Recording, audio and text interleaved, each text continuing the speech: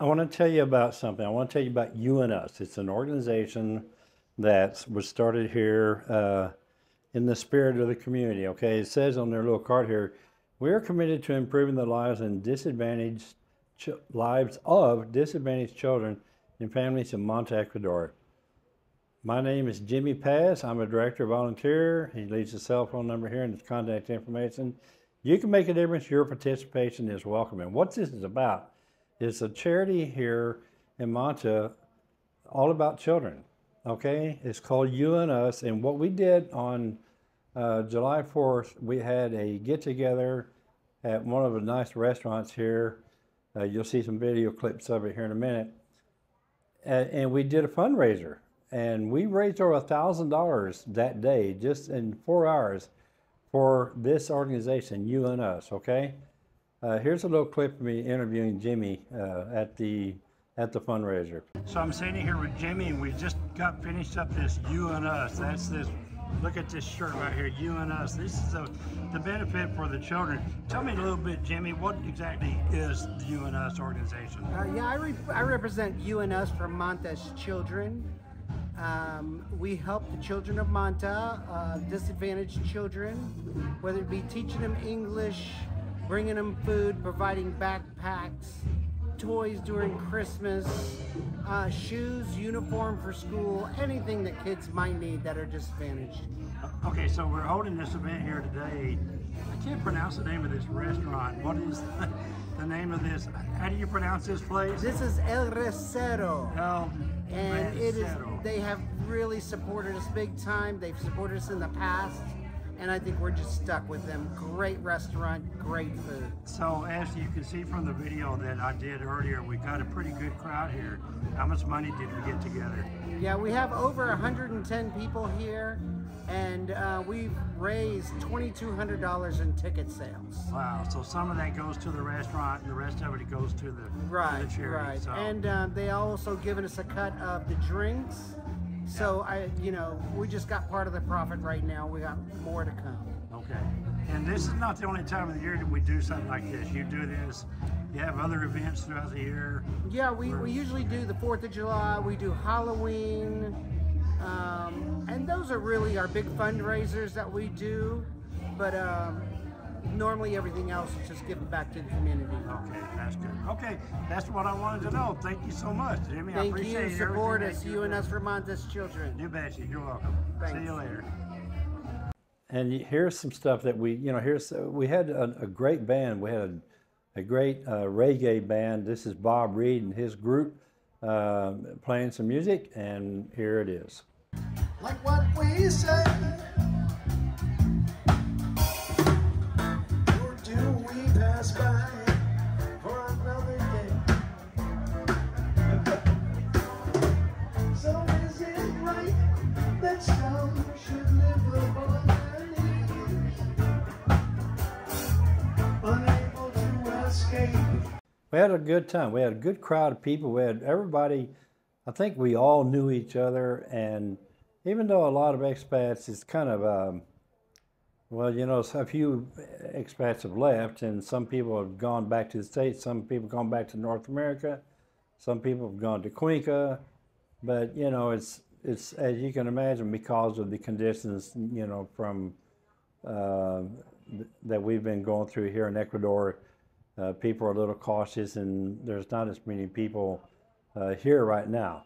But there's a lot of people on the way, and I want to encourage you, if you're still thinking about coming here, don't hesitate. I mean, you just be sure to keep in touch with the news and check with the State Department, see if there's any vital news about living in Ecuador right now. But it seems to me like things have settled down.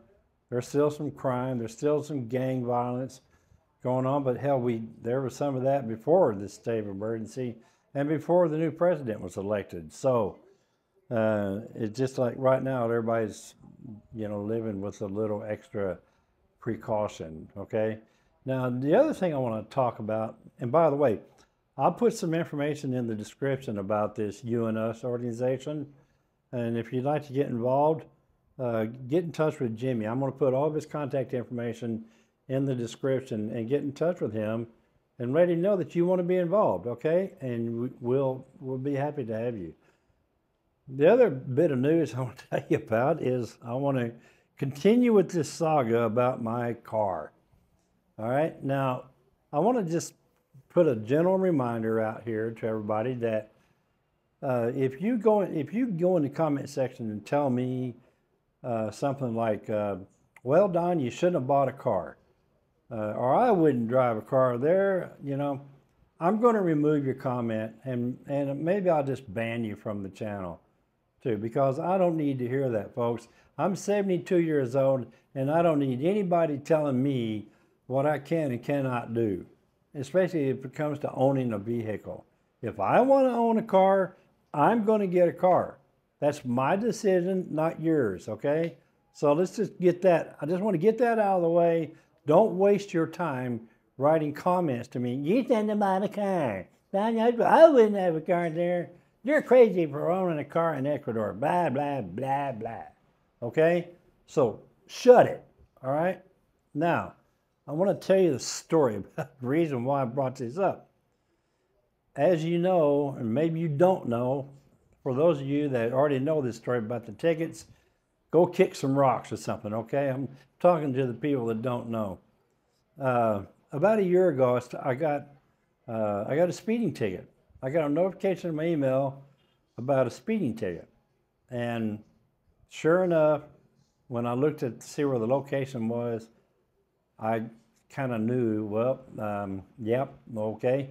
I remember that day, and it was a $133 fine. But I found out that I could have gone to, once I did go, I could go to an attorney and fight it for 50 bucks and probably get it dismissed. And that's exactly what I did. I hired David Villarreal, who's an attorney here in Manta, an excellent attorney, I might add, and I put a link to his information in the description, and he fought that ticket, and we beat it, and we got it dismissed. About 2 weeks after that, I got another one. And when I looked at the information on this ticket, it was in Guayaquil. Okay, and then a few days later, I got another one, and it was in Duran, which is a suburb of Guayaquil. All told, I got 7 of these. Over the course of the last year, I got 7 of these tickets, okay, speeding tickets through photo radar zones, 125 kilometers per hour in a, 70 kilometer per hour zone. And of course, the fines were $133. And I had to start paying David to fight these tickets. And just in case you didn't know, me and my car have never been in Guayaquil or Duran. Another one was from Santa Elena. So anyway, I ended up paying over $1,000 to fight these tickets and to file what's called a denuncia and to change the registration of my car to get my name unassociated with that plate. Somebody cloned that plate and put it on a car very similar to mine, and they're driving around in Guayaquil and just doing whatever they want, and they don't care about getting speeding tickets. Thank God they haven't killed somebody with that car.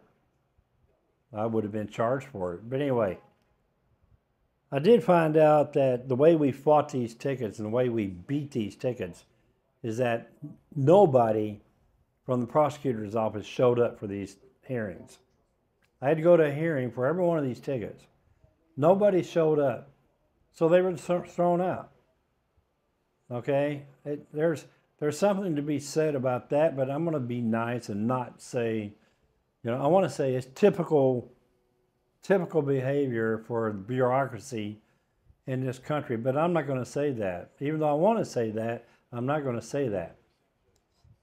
So, to make a long story short, I started getting phone calls yesterday from a number I didn't recognize, and finally they left a message and it was all in Spanish. So I called the number back, taking a chance to see if maybe they speak English, and they didn't. So I had Stella give them a call, and it was the police. And what the police were calling me for was to report to me that my car has been stolen and it's been burned. It was set on fire and destroyed. I guess destroyed. They just said it's been burned. So I immediately ran downstairs to the parking garage to see if my car was still here, and sure enough, it's here. So the car in Wykill that had the clone plates, that cloned my plates, has been destroyed. I just hope it's been destroyed and it's been taken to a dump or somewhere and discarded, and they destroy the plates and all that kind of stuff. I sent all this information to David, and he basically told me to essentially just don't call him back anymore and just leave it alone, and the situation will go away. I don't know how I feel about that. I don't have a real warm and fuzzy feeling about it, but what am I going to do? So anyway, maybe the story with the tickets is over with. I know that I've paid a lot more money than I would have, or no, actually, I saved a lot of money. I mean, if I'd had to pay for all the tickets, they would have been $133. Actually, they were going up, because what happens is you get a ticket, if you don't respond to it within 3 days, then they increase the fine exponentially. And those 7 tickets were, instead of them being $700 or $800, they were well over $1,000. But I paid for the attorney to handle this for me, and he did a fine job. So anyway, all right, what else I want to talk about? The weather's been fantastic. It's cooling down quite a bit. There hasn't been any violent crime here in Manta that I know of. There's been some around the country. Enough negativity for today. I